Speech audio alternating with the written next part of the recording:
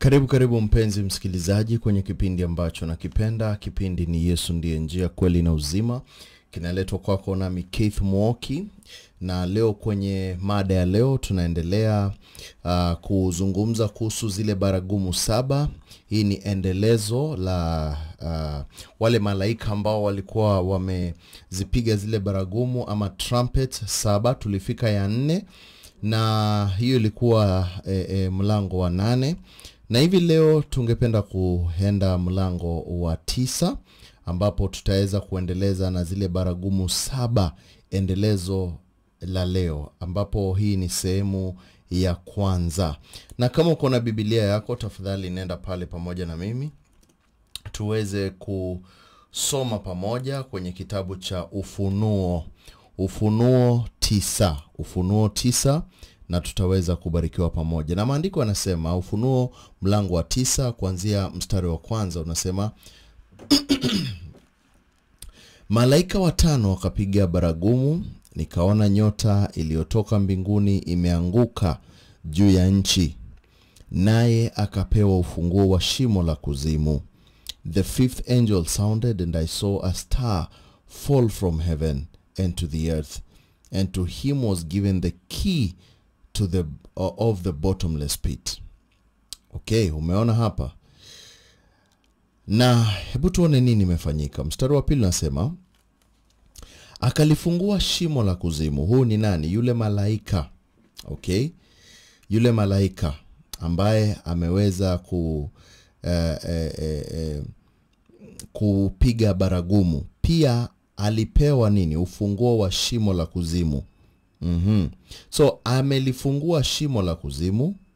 Moshi ukapanda kutoka mle shimoni kama moshi wa tanuru kubwa. Jua na anga vikatiwa giza kwa sababu ya ule moshi wa shimoni. And he opened the bottomless pit, and there arose a smoke out of the pit, as a smoke of a great furnace, and the sun and the air were darkened by reason of the smoke of the pit. Umeanza kuona kuna vitu ambavyo hapa vinafanyika, si vitu vya kikawaida. Kwa sababu ndugu yangu, dada yangu, utaweza kuona mambo mazito. Utaweza kuona haswa ni nini baadhi ya the other part of the judgments, ni nini zitaweza kufanyika. Tayari huu ni malaika wa 5 na amepiga baragumu. Okay? Na kupiga tu, nyota ikatoka mbinguni ikaanguka juu ya nchi. Na huyu malaika akapewa ufunguo wa shimo la kuzimu. Yani Mungu ndiye ambaye anajua hizi judgments vile anazipanga, ama hizi hukumu vile anazipanga. So amempa malaika ufunguo wa shimo la kuzimu. So kumaanisha kuzimu kuna shimo. Alafu tunaona tena huu malaika amefungua lile shimo la kuzimu. Alafu baada ya kufungua lile shimo la kuzimu, okay, ama bottomless pit, moshi ukapanda kutoka mle shimoni kama moshi wa tanuru kubwa, as a smoke of a great furnace. Yani kama moto mkubwa ukiwa sehemu kama ni kishimo fulani vile, inatoka ule moshi. Na jua na anga vikatiwa giza kwa sababu ya ule moshi wa shimoni. Alafu nini inatoka ndani ya ule moshi? Hebu tuone. Baada ya giza na moshi kutoka, nini kingine kimetoka pale ndani? Mstari wa 3 natuambia nzige wakatoka katika ule moshi, wakaenda juu ya nchi, wakapewa nguvu kama nguvu walio nayo nge wa nchi. So pale tunaona nzige, locusts. Alright? Wametoka ndani ya ule moshi, wameenda juu ya nchi wakiwa na nguvu kama walionayo nge wa nchi. Nge wa nchi tunajua vizuri huwa kazi yao ni kutafuna na kuharibu. Wakiingia shambani mahali, wanaharibu kila mahali, hakuna mahali wanasaidia. Hebu tuone mstari wa 4 nao unasema nini. Hawa nge wakaambiwa wafanye nini?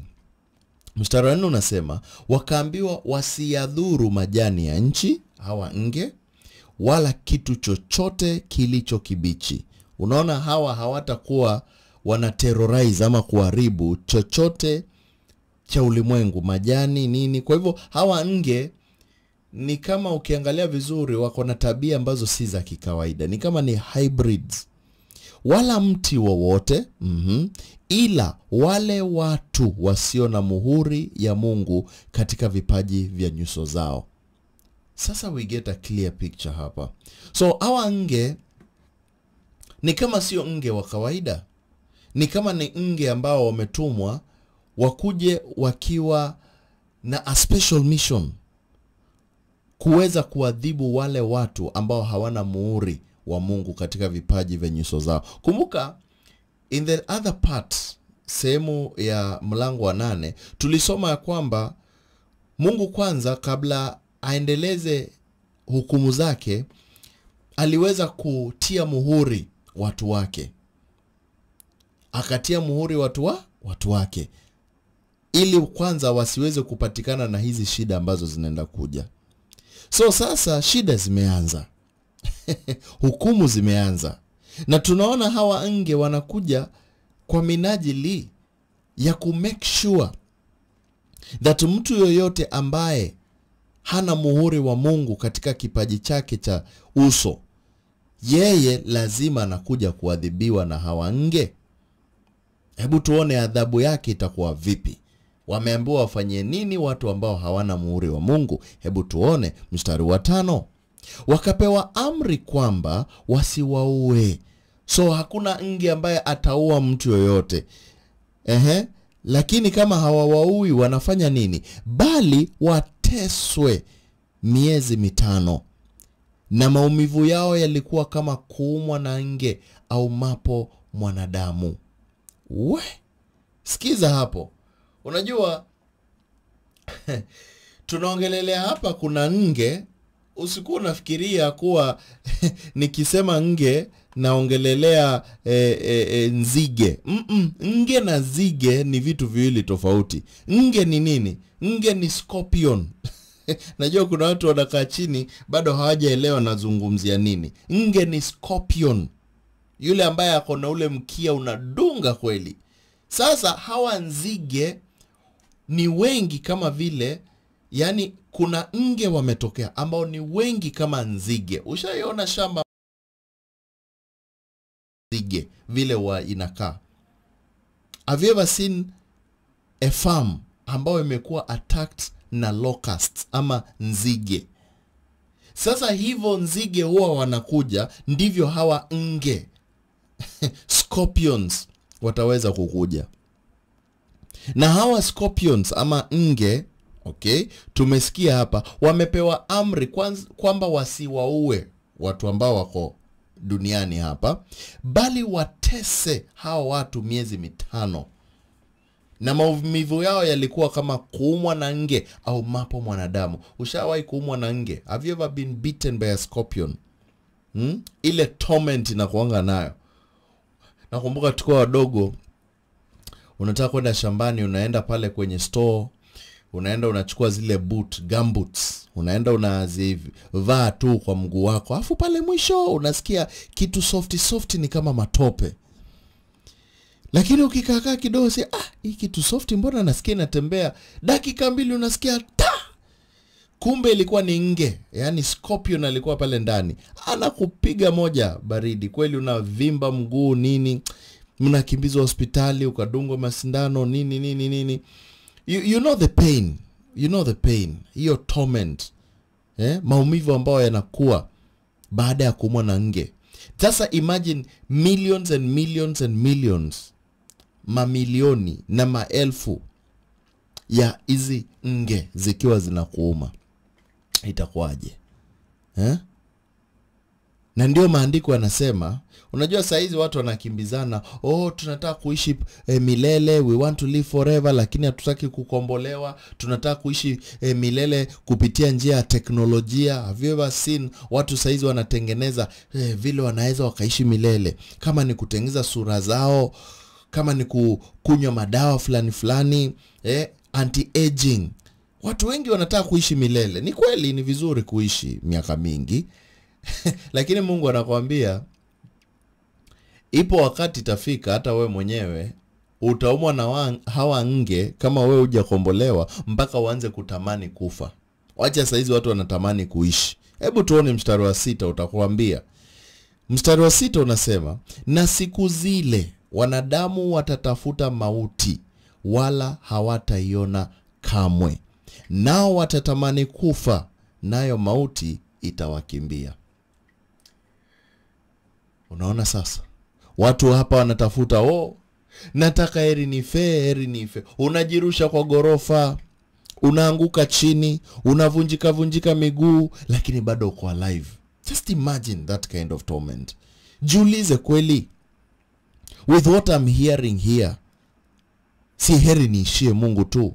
Kwa sababu kama hivi ndio maisha yatakuwa nyakati zile, kusurvive itakuwa vipi? Yani watu wanatafuta mauti wasiyapate, hawaioni kamwe. Tafadhali mauti na kutafuta, njoo unibebe, hawaioni. Mauti na wakimbia, probably kwa sababu watu watakuwa, unajua pia tunaambiwa wale watu ambao watachukua ile nambari ya shetani, whether imeanza ama haijaanza ama itaanza hiyo wakati, Mungu ndiye anajua. Lakini watu ambao watachukua nambari ya shetani, there is a high possibility watakuwa DNA yao imegeuka. So hawatakuwa wako kama wanadamu anymore. Watakuwa ni watu ambao once you become a hybrid, umekuwa kitu kingine ama mnyama ama umejigeuza, wewe sio ule mtu wa kawaida, basi there is a high possibility hata labda kufa usha change genetics zako ama maumbile yako. Maumbile yako ya ndani, sio maumbile ya nje tu, bali maumbile yako ya ndani kwenye kitu ambacho tunaita DNA, ukishageuka. Kwa sababu kumbuka Biblia inatuambia there is nothing new under the sun. Hakuna kitu mpya huu ulimwenguni. So vitu kama nambari ya shetani, ile mark of the beast ambao tuliambiwa inakuja, ilikuwako pia. Na Yesu alisema kama ilivyokuwa siku za Nuhu, ndivyo itakavyokuwa mwana wa Mungu akija, mwana wa Adamu akija. Na tunajua siku za Nuhu watu walikuwa wamejigeuza kwa kujichanganya, kujichanganya na viumbe wengine, the sons of God ama malaika ambao waliorushwa kutoka mbinguni. Walikuja wakashikana na wanadamu, wakaoana, wakatengeneza vitu vilikuwa vinaitwa hybrids, majitu. Na that mixing of different genetics ikafanya hawa watu wakue na maumbile tofauti yasiyokuwa kama mwanadamu. So meaning the same thing might be happening during that time. Na hii kitu inaweza kuwa ndio itakuwa inasababisha watu wasiweze kufa, kwa sababu washapata eternal life, lakini sio eternal life kupitia Mungu, bali wamepata eternal life kupitia njia za mikato. Unaona hiyo? Hebu tuone mstari wa 7 unasemaje. Na mstari wa 7 unasema, na maumbo ya hao nzige yalikuwa kama farasi waliowekwa tayari kwa vita.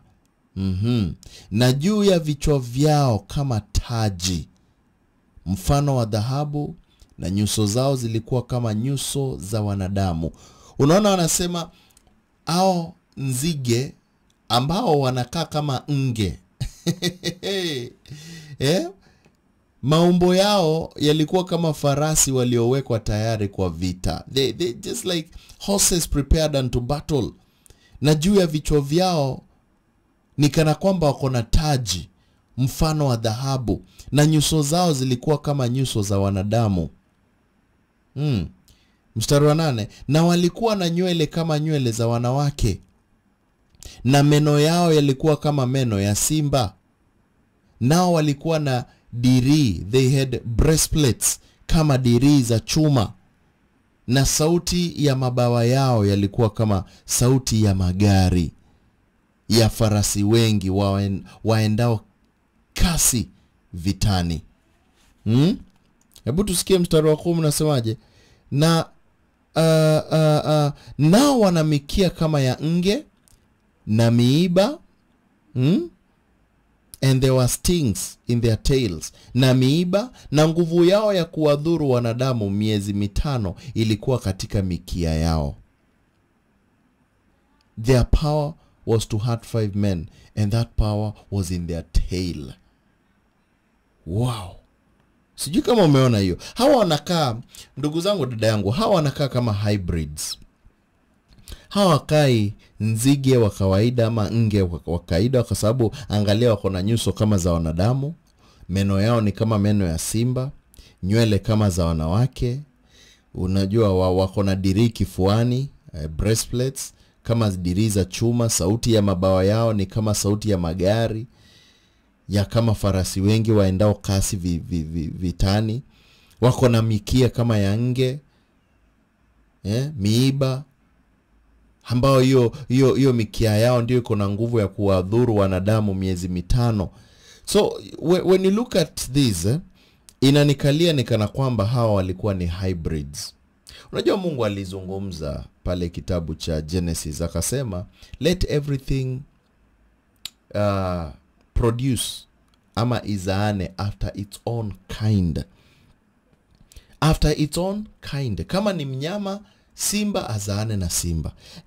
Kama ni punda azaane na punda. Kama ni nani. Lakini siku hizi tumekuwa watu ambao wakuchanganya kila kitu. Na hii kuchanganya, unasikia punda amezaa na kondoo amezaa na mbuzi, nani amefaa. Mpaka wanadamu siku hizi watu wamejichanganya mpaka watu waeleweki. Mimea, GMO kila mahali. Na zinasifiwa sana, unaona taarifa, tumeleta GMO pale. Unajua GMO nini? Genetically modified. Unachukua huu mmea unachanganya nyanya na carrot, unachanganya mahindi na maharagwe. Yaani unatoa vitu ambavyo havieleweki. Sasa inakaa the same things ndio zilikuwa ama zitakuwa zinafanyika hapa. Huyu inakaa ni mwanamke ambaye ni nge, ambaye ni farasi, ambaye ni nzige. Yaani ni kitu inakaa imechanganyikana mpaka uwezi ukaelewa ni nini. Sasa hii huwezi sema ni mwanamke ama ni farasi au ni nge ama ni nzige ama ni nini. Itakuwa ni just kitu tu ambacho tunaweza sema ni kina miumbile tu ya kishetani. Na nataka nikuje sehemu ya pili, ndugu yangu mpenzi msikilizaji, usiondoke, kwa sababu there is a lot to understand from this. There is a lot to understand from this, because usipoelewa haya mambo atakupata, na kikupata kama uelewi, basi maana yako itakuwa nini ulisoma Biblia. Jina langu ni Keith Muoki, kipindi ni Yesu ndiye njia, kweli na uzima. Unaweza nifuata kwenye mitandao ya kijamii, tafuta jina Keith Muoki kwenye Facebook, TikTok na YouTube. Na sehemu zingine bado waweza ni pigia simu kama una swali lolote, nipigie simu au nitumie ujumbe mfupi kwenye nambari 0732641146. Kumbuka nambari yangu ni 0732641146. Na vile kama unapenda mahubiri yangu, unaweza enda kwenye online kwa simu yako ya mkono, simu yako ya rununu. Nenda pale kwenye Play Store, afu download application inaitwa Zeno Radio app, na pale ndani search Mombasa Radio. Mimi wanahubiri kila wakati ndani ya Mombasa Radio, na utaweza kubarikiwa all the time. Kumbuka ni Zeno Radio app ambayo iko ndani ya Play Store na App Store, na ndani yake hapo Zeno Radio app utaweza kutafuta Mombasa Radio. Mombasa Radio ndio mahali ambapo nahubiri all the time. Kumbuka mahubiri yangu ni ya bure, hayauzwi. Hakuna wakati utasikia ndugu yangu nikikuitisha shilingi, wala panda mbegu wala panda nini. Hakuna mbegu tutapanda. Mbegu ni moja tu, la neno ya Mungu. Tuweze kukombolewa na tuweze kujua ukweli, na ukweli utatuweka huru. Na kuja sehemu ya pili, ndugu yangu mpenzi msikilizaji na mtazamaji popote ulipo, usiondoke. Na kuja sehemu ya pili tuweze kufafanua hili jambo.